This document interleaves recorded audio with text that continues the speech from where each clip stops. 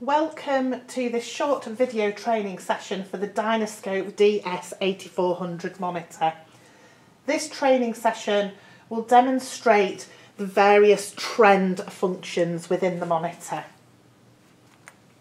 So first of all, we are going to look at where you can find the trends. So you may see them as individual keys in the user keys down the side here, or you may have a stacker key menu like so. So if I touch that, it will bring up all the different trends that are available to me in the monitor.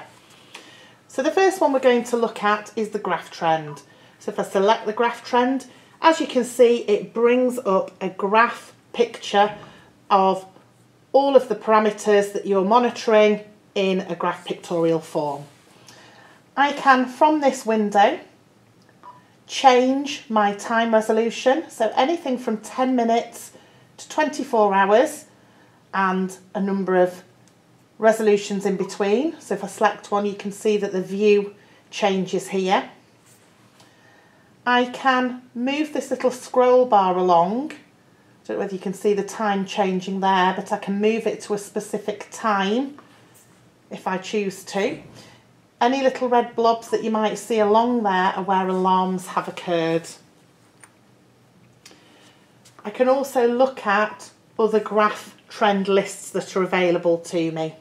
From here, you may notice there's a little workflow along the top. So I can then move from here into the table trend. Now this will give me a list of all the parameters that I'm monitoring and time columns here.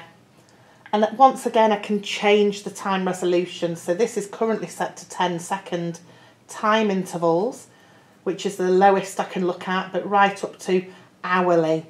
And again, many of the time intervals in between. Again, I can move this little slider to a specific time point just by sliding that along there. And again, I can go into other lists of various parameters there to view. And if I close that down, again, I'm back to my list view here.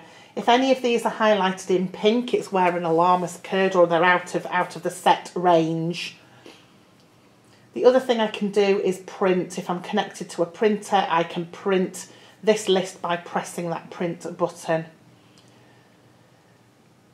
If I use the back button, that takes me back to that graph trend and back again, back to my main monitoring view there. We're going to go into the next one by going back into the trends menu, and you can see here I've got my recall. Now recall will bring up a rhythm strip for every alarm that's occurred. So as you can see here, I've got my list of rhythm strips in front of me there.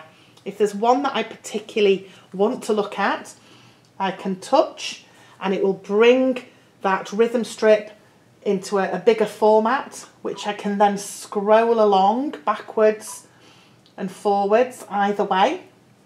And I can also print, so I can print that rhythm strip out so long as I'm connected to a printer there. Using the back button takes me back to that list, and again I can use that little scroll bar there to take me to a specific time point, or I can touch latest, which takes me back to the most recent alarm recall rhythm strip there. The other really useful function within the alarms recall is I can search. So if I press the display selection, it shows me every type of parameter that will put its alarm into that list. And I think the easiest thing to do is to turn them all off and then select the ones that you want to view.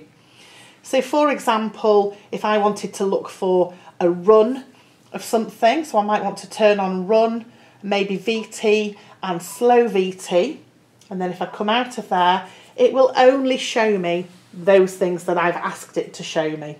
Okay, and I can then go in and view as I was before and print.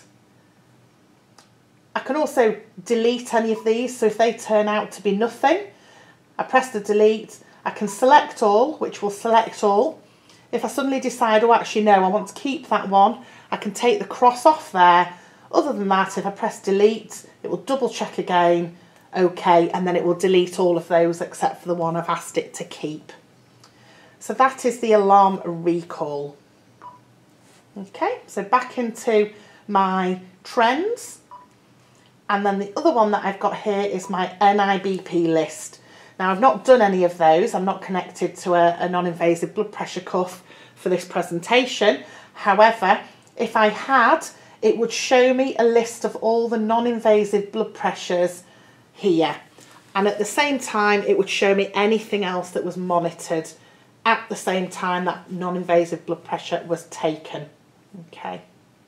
Whilst we're talking about non-invasive blood pressure, this little button here is very useful. If I touch that, it brings up my NiBP Auto mode. So it allows me to select how often I want that non-invasive blood pressure cuff to measure. So select what you want and then press the blue go button here, and it will do your non-invasive blood pressure every 5 minutes as I've selected until I turn it off. You can access your trends not just from here but also from the menu. So if I go into menu, you'll see here data review, and it's all the things we've looked at. So the recall, the table trend, the graph trend, but also alarm history. Less useful clinically, however, it does show you every little change that gets made. So if I was to activate the alarm sound suspend, that would be logged, or if I use night mode, that would be logged here. But also any upper or lower alarm limits that get changed will all be logged in this list. I can also go into individual trends. So if I was to touch my heart rate parameter here, it brings up my heart rate menu, and in this top left hand corner, little trend button, and that just shows me the graph trend for ECG. Equally, if I go into the arterial one and touch, it will show me my arterial graph trend. So that's another way that you can go in and look at individual trend data. So that's everything to do with trends and looking back at the data and information that the monitor holds.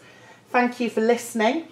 If you require further assistance, you can contact your local clinical support specialist or email us at training@fukuda.co.uk.